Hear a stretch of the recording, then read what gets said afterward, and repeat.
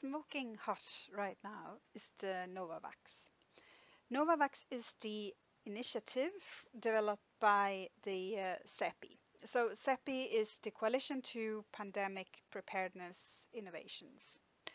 This CEPI was active far before the SARS-CoV-2 pandemic, and one of the initiative takers and a donor is Norway. Also, this is a pet project of the Bill Gates Foundation, which have donated a lot of money to Novavax.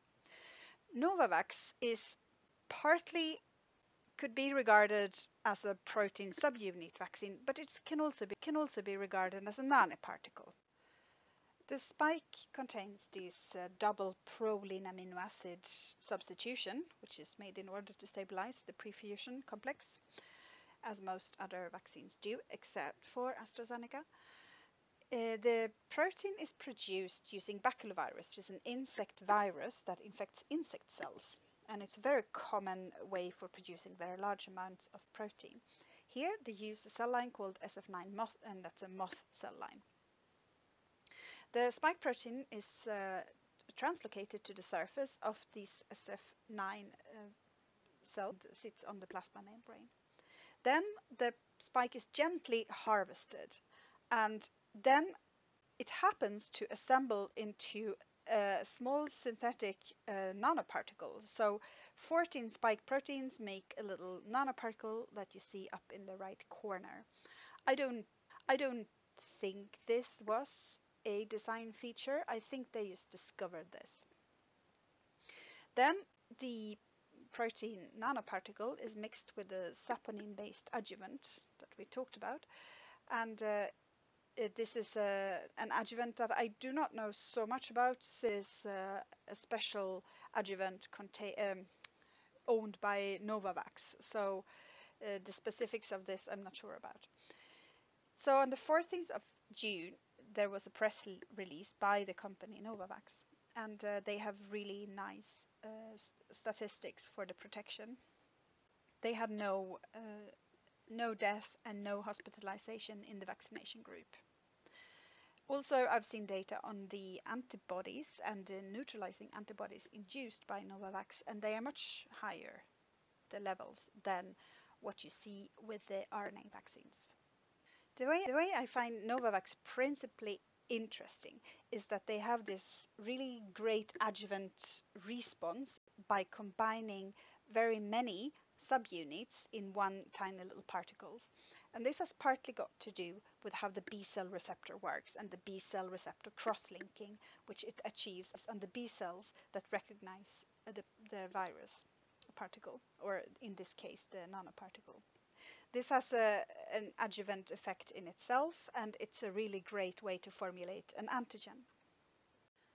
The second protein vaccine that is principally interesting is the Soberana 2. So the Epidemiological Research Institute called Finlay Institute in Cuba has been developing 3 different proteins for vaccination against SARS-CoV-2. And part of this has got to do with the difficulties that Cuba has to get hold of vaccines because of the US embargo. But also Cuba has a great history of developing vaccines. So the small cell lung carcinoma vaccine coming out of Cuba is really world news. So I'm very happy to see that Cuba is producing this vaccine, because it's also going to be available for countries which are not having the capacity to buy expensive vaccines from the big companies. So it's currently tested in Cuba and Iran, and the results from this trial are expected any day. So keep your eyes out for this, because this will be a very important type of vaccine for poor countries. So what they did with this vaccine, with the Soberana 2, is that they took a part of the spike which induces the neutralizing antibodies. So that's the RBD sequence. And this is the residues 333 to 527. In addition to the RBD, they also included amino acids 507 to 541. and this was to get the cysteine at position 538 into the molecule. 538 is usually connected to cysteine 590, but that is not in this protein. So instead, this leaves the cysteine 530 to be a free SH group. This free SH group is then used to connect to a tetanus toxoid, which is a vaccine against the tetanus toxin, and it's just inactivated. Here it's also modified to contain a chemical group that can bind to the free SH group of the RBD domain. The RBD domain is then conjugated onto the tetanus toxin, which in itself has an adjuvant function because it's a toxin, and this can be done up to 6 times.